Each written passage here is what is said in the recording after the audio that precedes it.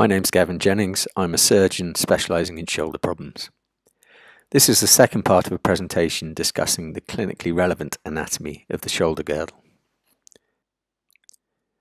This part will discuss the pathoanatomy of the shoulder, firstly of the AC joint. The acromioclavicular joint may become degenerate and painful over time, or acutely unstable as a result of trauma to its ligaments. Trauma of increasing severity progressively damages, then disrupts the acromioclavicular ligaments, followed by the strong coricoclavicular ligaments. Stabilization surgery may be needed in those patients where the coricoclavicular ligaments have been disrupted. For more detail, look out for the video on clavicle and AC injuries. At the other end of the clavicle, the sternoclavicular joint may also become destabilized as a result of trauma. This can represent a clinical emergency if the clavicle displaces posteriorly, putting pressure on the underlying mediastinal structures.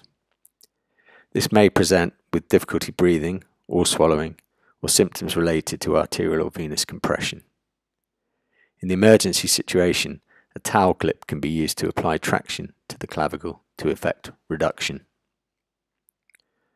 Moving on to the soft tissues now, considering pathoanatomy of the biceps tendon. The long head of biceps passes through the intertubercular groove, close to the edge of the insertions of both subscapularis and supraspinatus, and attaches to the superior labrum. It's unusual for the long head to be pathological in isolation. More commonly, it's associated with additional pathology of the adjacent structures, such as impingement, subscapularis and supraspinatus tears, and slap lesions. The labrum can be damaged inferiorly, i.e. a Bankart lesion, which may result in recurrent glenohumeral instability, or superiorly in the case of a slap lesion. A Bankart lesion is the separation of the labrum from the glenoid rim and is detected on an MRI scan following the injection of dye into the... This clip shows an example of an anterior Bankart lesion viewing from behind in a right shoulder. SLAP is an acronym for superior labrum anterior to posterior, i.e. the superior labrum is damaged from front to back.